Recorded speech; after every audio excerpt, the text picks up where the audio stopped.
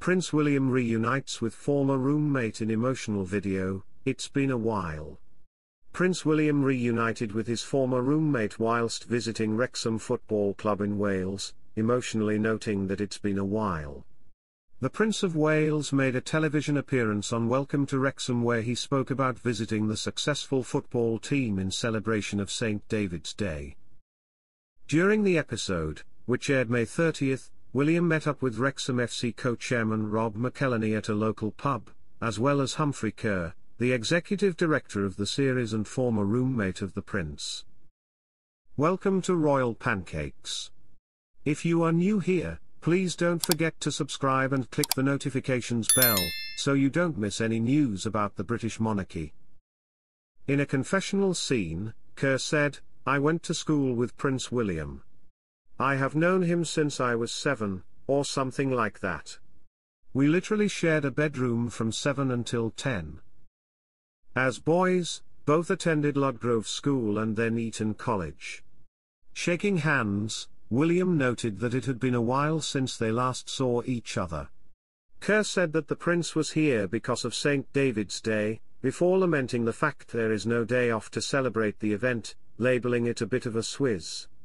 He said, "As Prince of Wales, Prince William has got to come and press the flesh, kiss babies and do all that sort of business that princes do.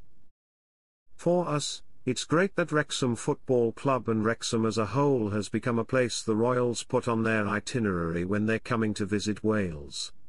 Praising the work done to revitalise the Welsh Football Club, Prince William said, "It's great what you guys are doing, it really is."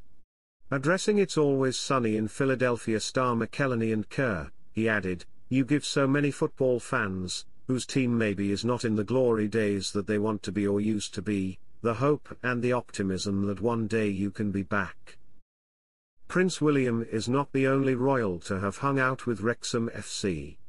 His brother, Prince Harry, was pictured with McElhenney and his co-star Glenn Howerton back in January.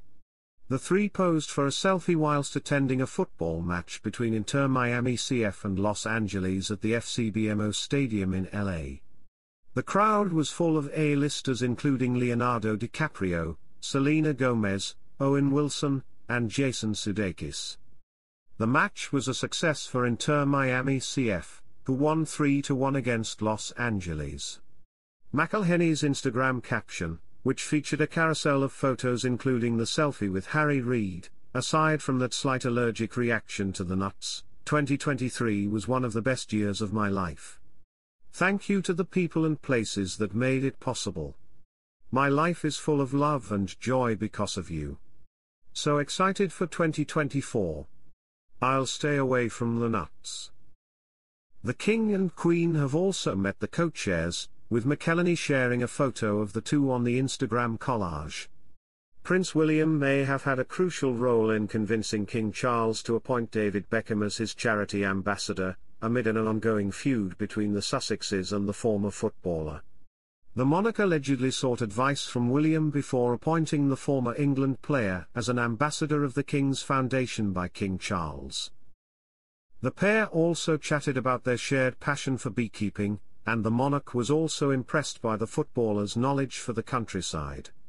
A source said, "The King and David Beckham have really bonded over their similar interests. This is a massive thing for him and he's delighted. He is really passionate about his new role." The outlet reported that courtiers had previously cast doubt on Beckham in being suitable for the role, but William stepped in to vouch for the former footballer. The move comes amid an ongoing feud between the Beckhams and the Sussexes. The friendship between the two A-lister was once close, with David and Victoria attending the Duke and the Duchess wedding at Windsor Castle in 2018. However, it has soured over the last few years.